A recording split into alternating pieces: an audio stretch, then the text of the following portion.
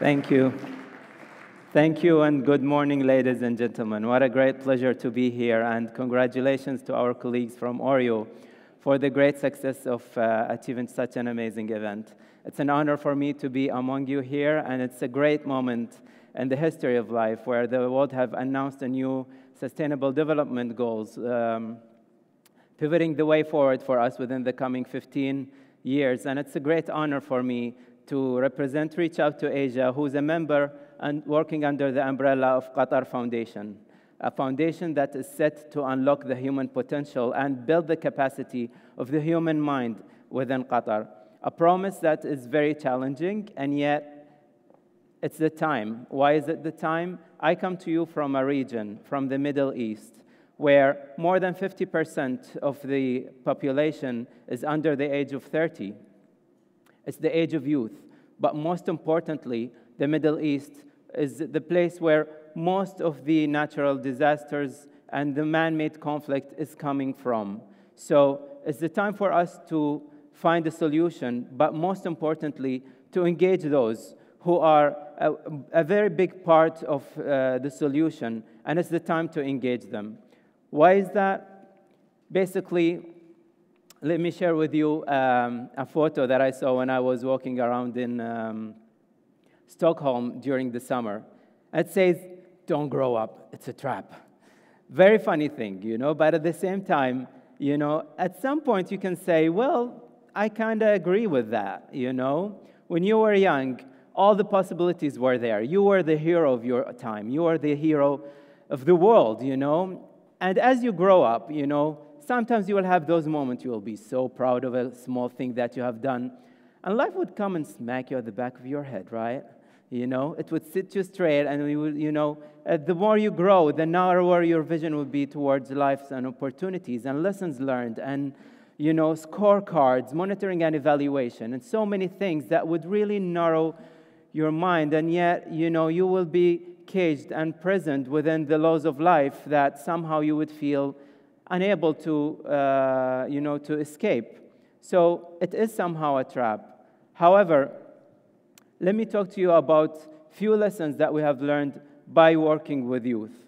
So basically, it's the time for youth. As I mentioned to you, Reach Out to Asia has focused on a simple task, which is engaging youth in community service, you know, by creating the youth who would be responsible for shaping their own future. And now this doesn't come by designing programs, you know, hosting events, having keynote speakers, but most importantly, putting the youth as the active player within the event itself. How does that come from? Let me give you small notes that we have learned as we're dealing with youth. Number one, youth would have a very short attention span. And I'm not trying to be stereotyping here. Of course, there are a lot of, you know, people who are outside of that law. But they will listen to you, but for a short term of time. If you're not relevant, if you're not making a case, the time of podiums and written speeches has been gone for for a very long time. You know, you have to stand there, you have to talk from the heart, and you have to have a message that is short and yet convincing, and most importantly, empowering. Once you got their attention, here's the thing: the youth will not wait. You know, you will give them an idea, you will inspire them, but don't wait. You know, they will not wait for you. You will have to have an action plan. You will have to get them engaged. You know, this is our youth conference, Empower, and as you can see, they are the ones on the stage. It's not me. It's not one of my staff member. Once you get them the idea, put them in the stage and hold them responsible. Get them to be the ones standing in the room, talking to each other. And this is the third thing that we have learned from dealing with the youth, is that they will listen to you, but who's the best person that the youth will listen to and get their advice? It's not me, it's not you, it's the youth. The youth will listen to the youth. And this is a very important thing, is that if you will give them the message, make sure that they will become the agents for change. And once you give them this sense of a trust, you know, don't tell them, I trust you. Give them the trust, you know, and that's the next thing, you know. get them within the field, give them the tools, show them that they are the ones who can make the difference, and then you will see how they will take it forward. The fourth thing, is take the back seat.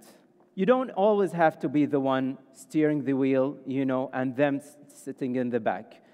Give them the wheel, give them the steering wheel, and sit at the back and enjoy the ride. Why is that? Because how many of you were there when the Millennium Development Goals were announced? 15 years ago, it seems like yesterday. And yet, here we are, where the world have announced new Millennium Development Goals for the coming 15 years. So those who are 15 right now, within the coming 15 years, they will be 30. They will be the ones taking the leadership and shaping the future. It's no longer the time where we can say the youth are tomorrow's leaders, It's not valid anymore. They have to be given the leadership. And as you can see, in the field, once you give them this sense of a trust, and most importantly, the credibility that they will be the ones changing their future and working with each other, then you can see how the results are coming. And here is a conference that we have been holding for the last 8 years, which is called Empower. It's a conference that has started small, locally within Qatar, with around 90 youth in attendance. However, we watched it growing organically and bigger. But how did we do it? We didn't have the magic trick from the beginning. We learned a lot of lessons. And the most important lesson, as I mentioned to you, is basically ownership and engagement. They have to see that this is their own event. So the way we design it is basically, they're the ones who are doing it from A to Z. How is that? 6 months, even before the event starts, there is a ROTA Youth Advisory Board who are embedded within the organization. They will be the ones who are deciding on the theme, doing the research, saying that last year we had this theme. This year we feel that this theme is the most important to us and we want to discuss it. They will do the research on the speakers, the workshops, the talking points, and even engaging them in a panel interview. So even the youth who will attend our conference, they don't just apply and come. They have to be interviewed to have this sense of seriousness. But it's not me and my team who would interview the youth. It's the youth who will be interviewing the youth. By doing that, we give them the sense that this is their own event. It's their invitation. They are the ones who are holding the invitation card. But most importantly, is that you're giving them the tools that they will learn for the future. For example, for you to interview someone is something that I did when I became a head of a section, when I was at the age of 27. So now someone in high school would learn how to, the interview skills. And what kind of skills does that give them? Body language, communication skills, negotiation skills. So actually someone who's 15 is further than me when I was at the age of 27. Imagine this person when he's at the age of 27. God, I have to be worried about my position right now, honestly, because there will be a lot of competition. And again, we live in a very fast world, Now, you don't have to write a letter so that someone will hear you in another part of the world. We live in an age of connectivity and sharing of information. And this goes back to my point about the youth will listen to you, but not for very long. Why is that? Because of mobile phones.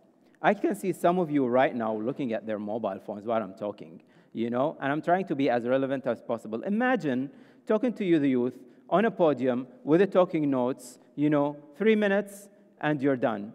Your 15 seconds of fame is gone. They're waiting for someone else on Facebook, Twitter, Instagram, Snapchat, God knows what. But now let me talk to you about one of the most important events that we hosted lately, which is the World Humanitarian Summit and the Youth Consultation.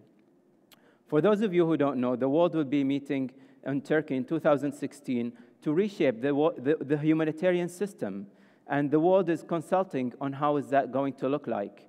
However, the youth weren't engaged, and we hosted the only summit that is only focused for the youth to talk to themselves and to come up with a solution and a resolution. A solid result that came out of that is the youth declaration about, the youth consultation and declaration for the humanitarian summit. I wouldn't talk for very long, and I will let the youth to talk about this event and how this looked like. So I'm happy to share with you the video about the World Humanitarian Summit. And as you can see, we got them to sign on that. So this is their declaration, and they are the ones who are making it. And together with them, we were here in Geneva last week with the World Consultation Forum, and then hopefully, inshallah, in Geneva in 2016. And this is a picture of one of the Empower conferences that we've hosted, and this is an event that have become even international now. So let's take a look at the video, and I hope that you would enjoy it. Thank you.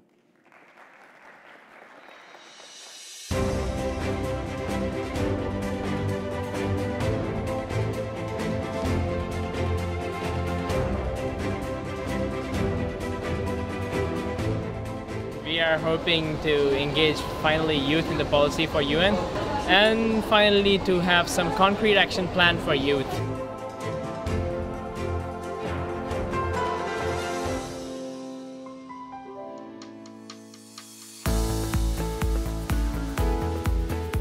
It's not easy to get people excited about running such a major youth forum globally, and I'm just delighted that we've been able to include youth in our consultations.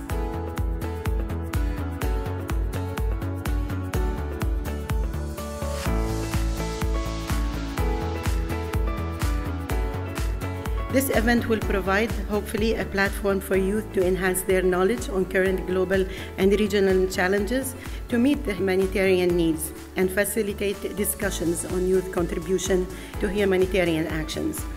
We see them in every conflict all across the world, from Latin America to the Middle East to everywhere. So it's getting, so far from the real core of the issue that we are talking about human life. So we need to shift this. This youth consultation is in fact the first since a quarter century, and this acknowledgement for the role of young people. I think the message of the youth of the world who are gathered here in Doha, that it's time to engage them in a strategic way, not only as beneficiaries or refugees, but also as partners and the early responders who are going to connect the dots from the early response of a crisis to helping the recovery, and the road to recovery is all about youth. I think it's very important that youth are the ones that are speaking and finding solutions, because there's something that the older generation lack, which is communication, and thankfully that's the main focus that we have as youth, really strong communication skills.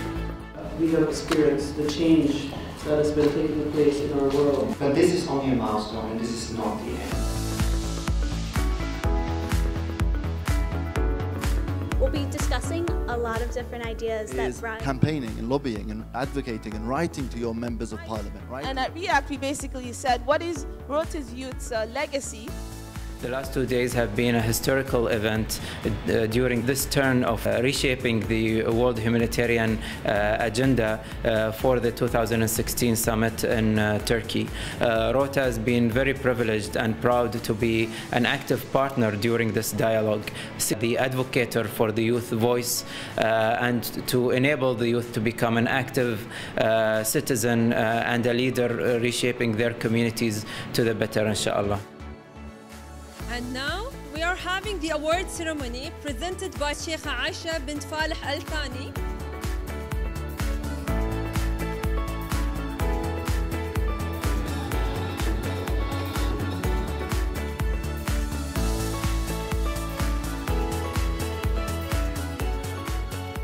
We have very concrete outcome in terms of a position paper. In this position paper, we try to articulate what are the different issues, why are they related to youth, and what would be the concrete action that youth can do to solve the humanitarian crisis.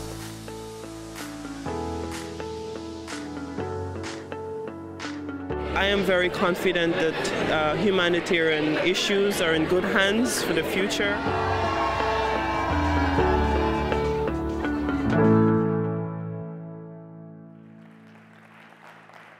Well, thank you, ladies and gentlemen. And a last word from me is, wait for us for Turkey in 2016 and beyond. Give youth the power and the trust that they will take the future and they will lead it. And I can guarantee it for you, you wouldn't be let down. Thank you very much.